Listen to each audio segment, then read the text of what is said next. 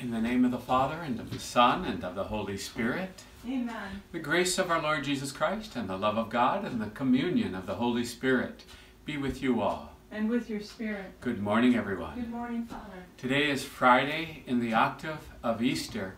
And Friday, in some ways, is always Good Friday, even though it's Easter. And Sunday, in some ways, is always Easter Sunday.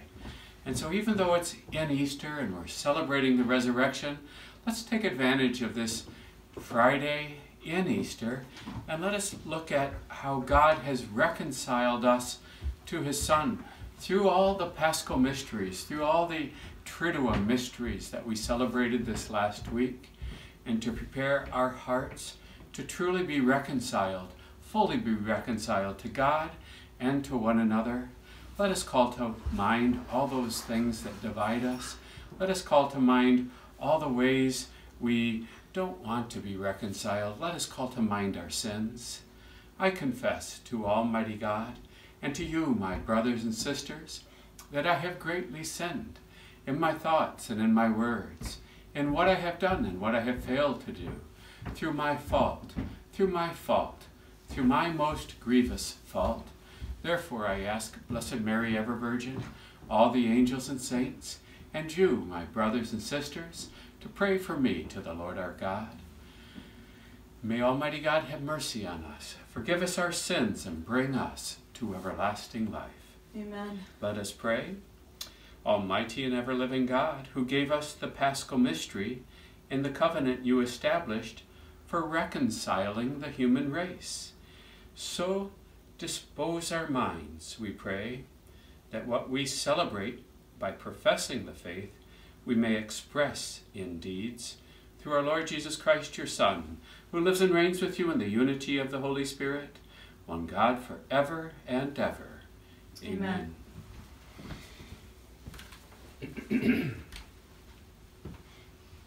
A reading from the Acts of the Apostles.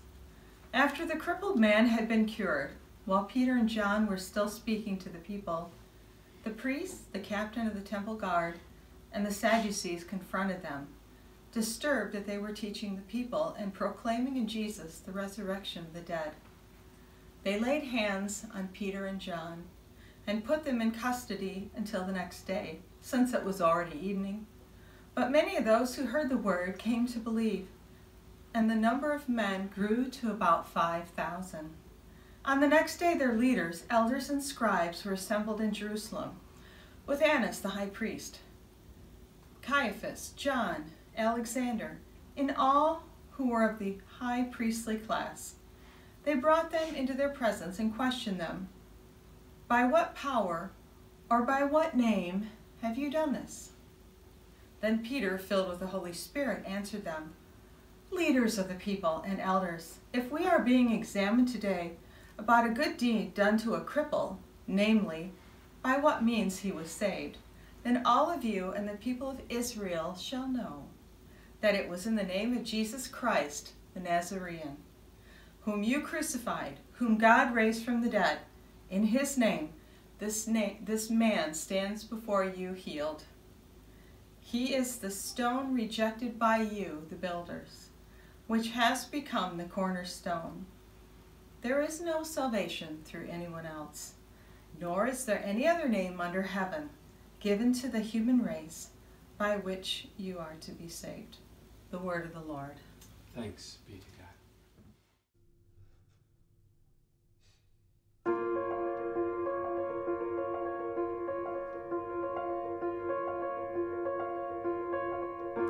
Give thanks to the Lord, for he is good.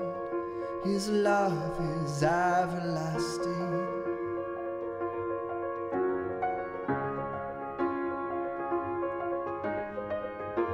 Give thanks to the Lord, for he is good. His love is everlasting. Hallelujah.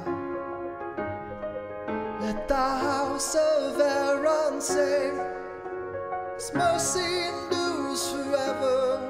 Let the house of Israel say, his mercy endures forever.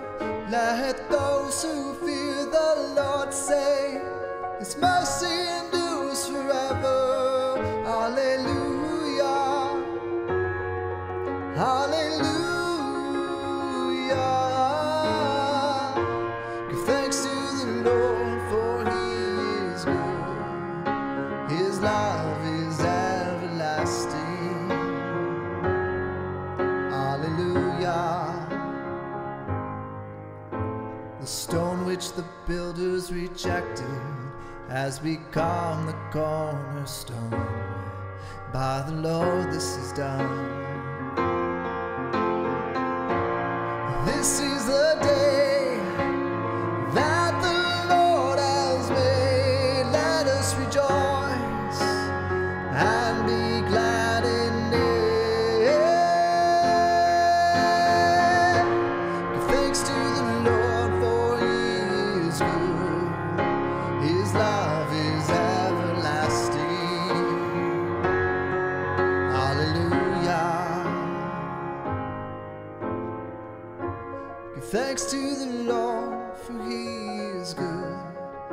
His love is everlasting.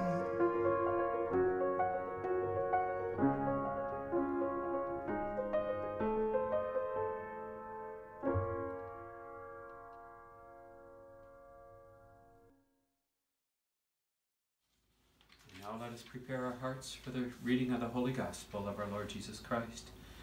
Alleluia. Alleluia. Alleluia. This is the day the Lord has made. Let us be glad and rejoice in it. Alleluia. Alleluia. Alleluia. The Lord be with you. And with your spirit. A reading from the Holy Gospel according to John. Glory to you, Lord. Lord, be in our minds and on our lips and in our hearts. Jesus revealed himself again to his disciples at the Sea of Tiberias. He revealed himself in this way. Together were Simon Peter, Thomas called Didymus, Nathanael from Cana in Galilee, Zebedee's sons, and 2 others of his disciples. Simon Peter said to them, I am going fishing. They said to him, we also will come with you. So they went out and got into the boat. But that night they caught nothing. When it was already dawn, Jesus was standing on the shore. But the disciples did not realize that it was Jesus. Jesus said to them, children, have you caught anything to eat? They answered, no. So he said to them, cast the net over the right side of the boat, and you will find something. So they cast it, and were not able to pull it in because of the number of fish. So the disciple whom Jesus loved said to Peter, it is the Lord. When Simon Peter heard that it was the Lord, he tucked in his garment, for he was lightly clad, and jumped into the sea. And other disciples came in the boat, for they were not far from shore, only about 100 yards, dragging the net with fish.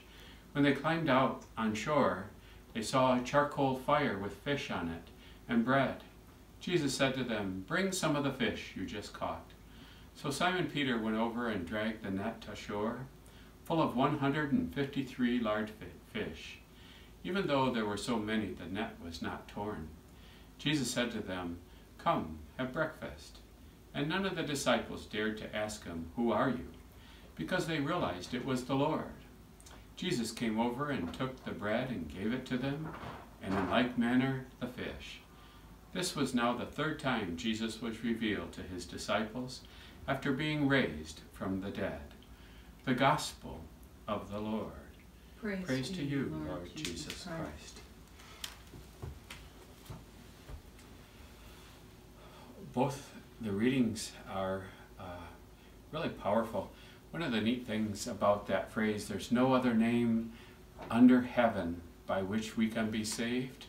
We think of it in religious terms, but it had a big meaning in the time of the book of Acts.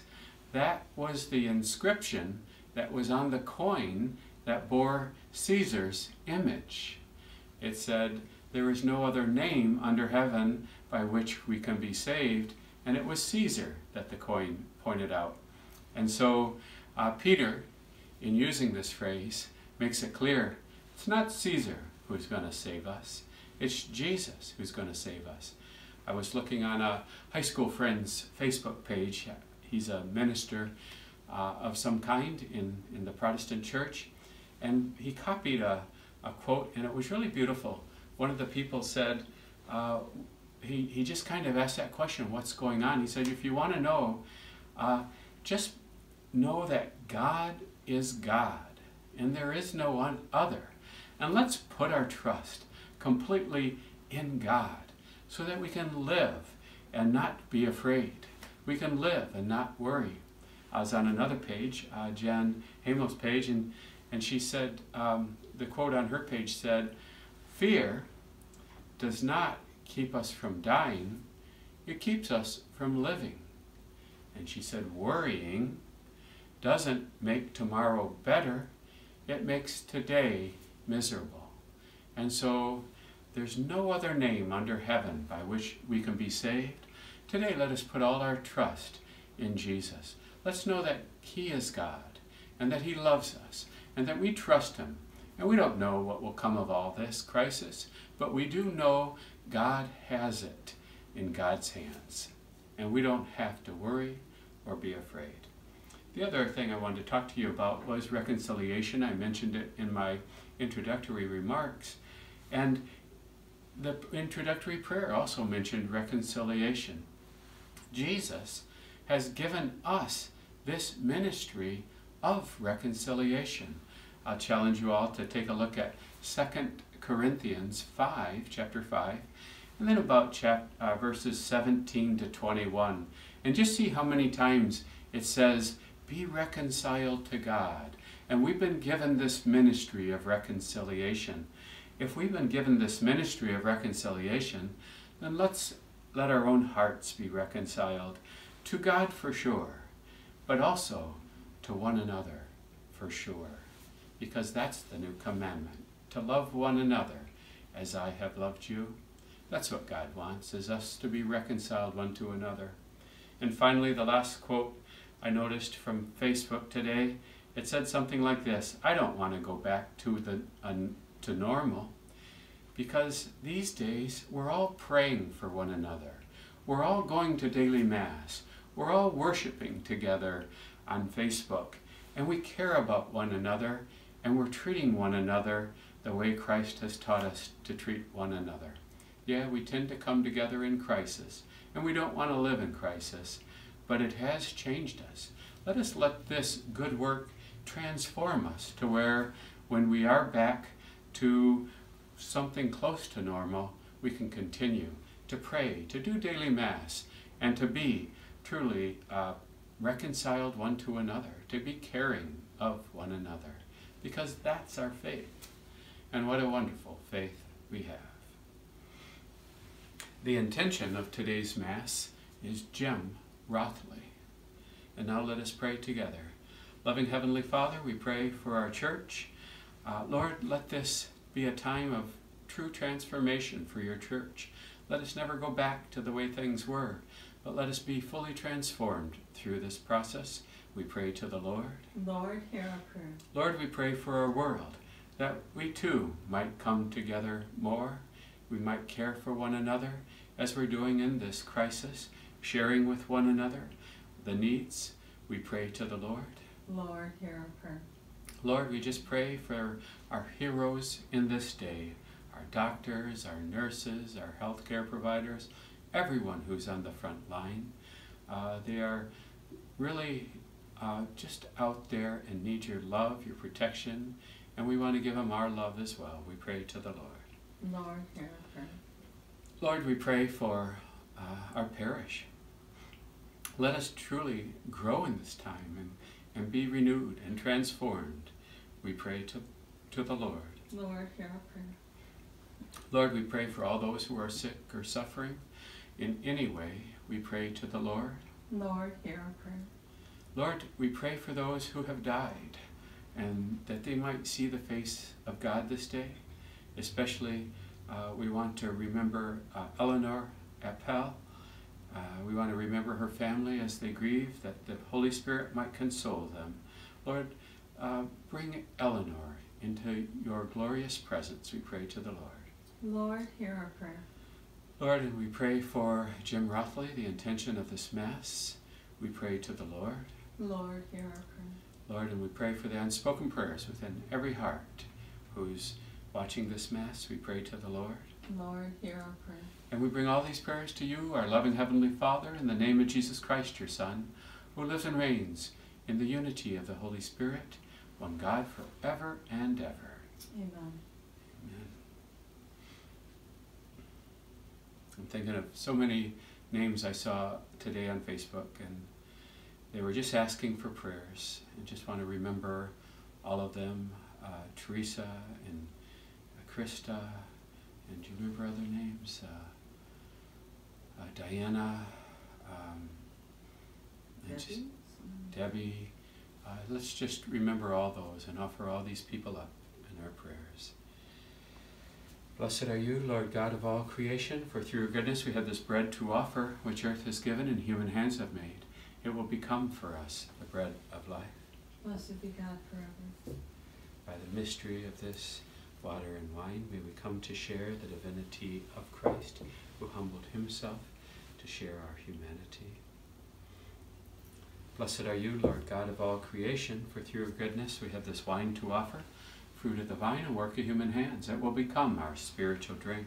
Blessed be God forever.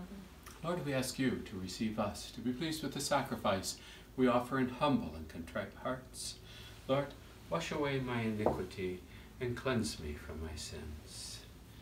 Pray, my sisters and brothers, that my sacrifice and yours may be acceptable to God, the Almighty Father. May the Lord accept the sacrifice at your hands for the praise and glory of his name, for our good and the good of all his holy church. Perfect within us, O Lord, we pray, the solemn exchange brought about by these paschal sufferings, that we may be drawn from earthly desires to a longing for the things of heaven, through Christ our Lord. Amen. The Lord be with you. And with your spirit. Lift up your And hearts. lift them up to the Lord. Let us give thanks to the Lord our God. It is right and just. It is truly right and just, our duty and our salvation, at all times to acclaim you, O Lord, but in this time above all, to laud you yet more gloriously, when Christ our Passover has been sacrificed. For he is the true Lamb who has taken away the sins of the world. By dying he has destroyed our death, and by rising restored our life. Therefore, overcome with paschal joy, every land, every people exalts in your praise, and even the heavenly powers with the angelic hosts sing together the unending hymn of your glory as they acclaim, Holy, holy, holy Lord, God of hosts, heaven and earth are full of your glory. Hosanna in the highest. Blessed are he who comes in the name of the Lord. Hosanna in the highest. You are indeed holy, O Lord, the fount of all holiness.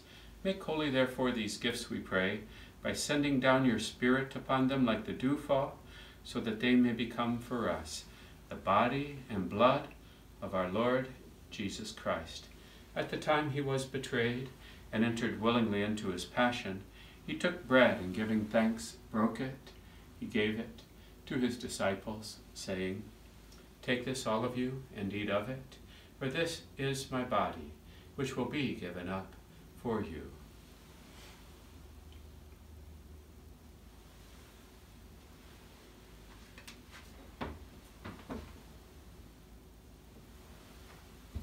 In a similar way, when supper was ended, he took the chalice, and once more giving thanks and praise, he gave the chalice to his disciples, saying, Take this, all of you, and drink from it, for this is the chalice of my blood, the blood of the new and eternal covenant, which will be poured out for you and for many, for the forgiveness of sins. Do this in memory of me.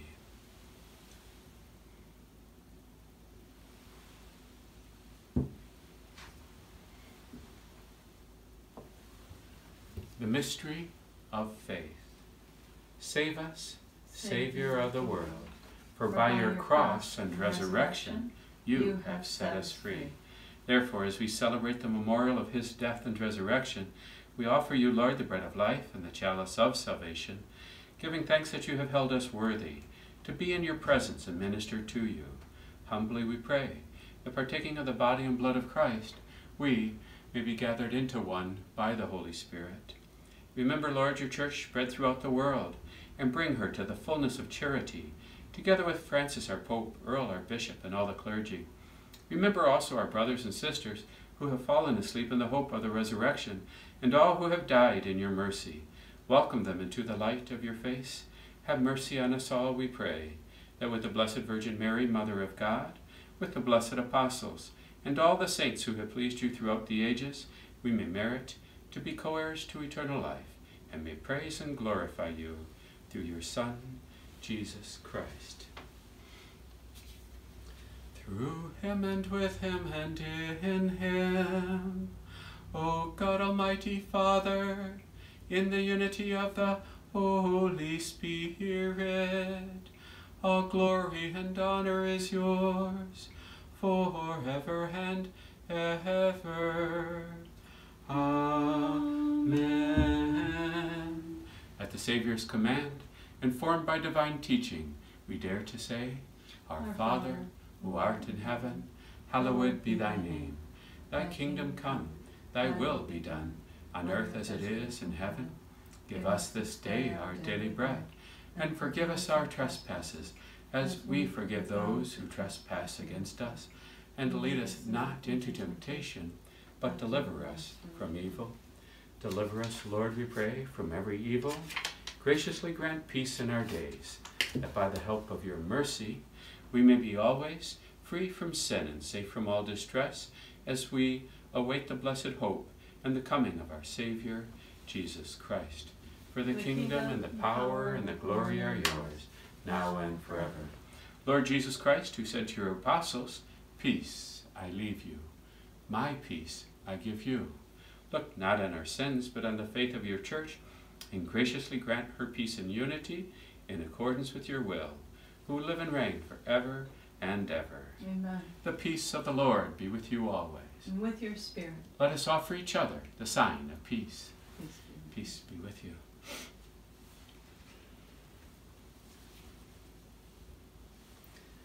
Agnus Dei, qui tollis peccata mundi, miserere nobis. Agnus Dei, qui tollis peccata mundi, miserere nobis. Agnus Dei, qui tollis peccata mundi, dona nobis pacem.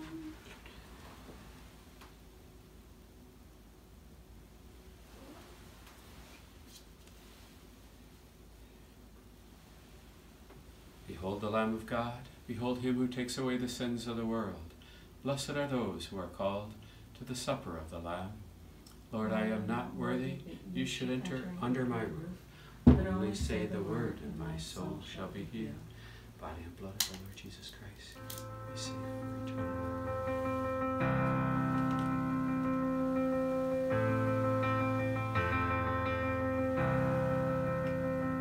I believe in the Son. I believe in the risen one. I believe I overcome by the power of his blood. Amen. Amen. I'm alive because he lives. Amen. Amen. Let my song join the one that never ends, because he lives.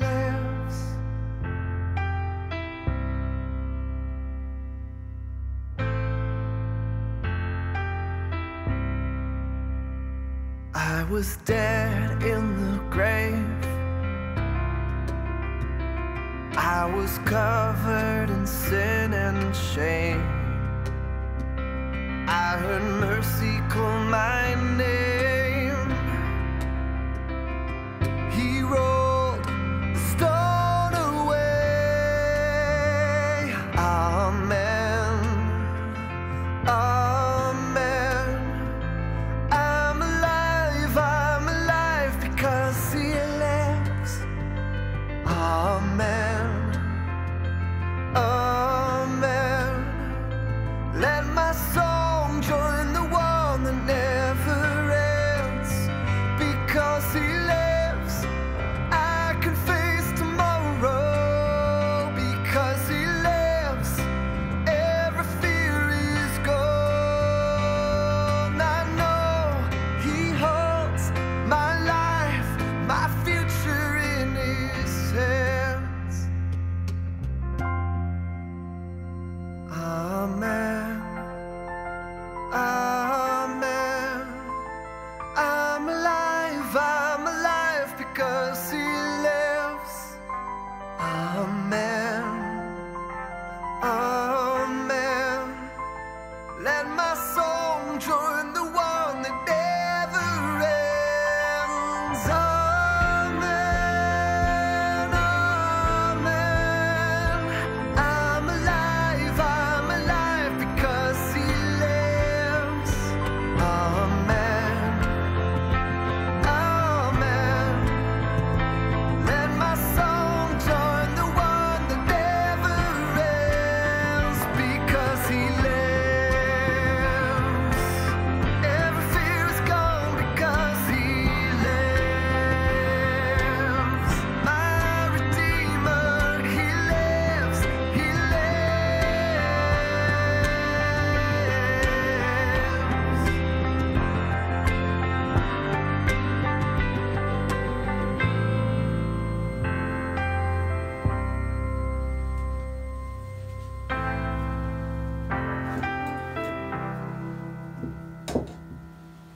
Let us pray.